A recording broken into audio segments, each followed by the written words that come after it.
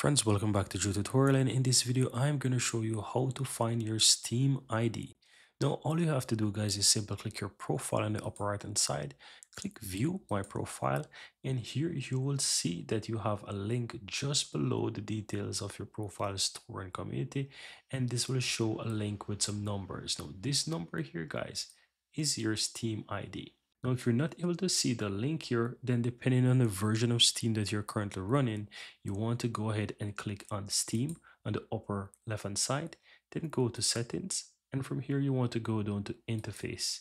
You would see most likely an option here that says display web address when available. You want to ensure that that is checked or that is toggled on. Then once you go back to your profile, after which and click view your profile, you would most likely have the display link here with your Steam ID. And that's it. But if you're using the latest version of Steam, guys, most likely you don't have to turn this on. It will be there by default, so you can easily view your Steam ID.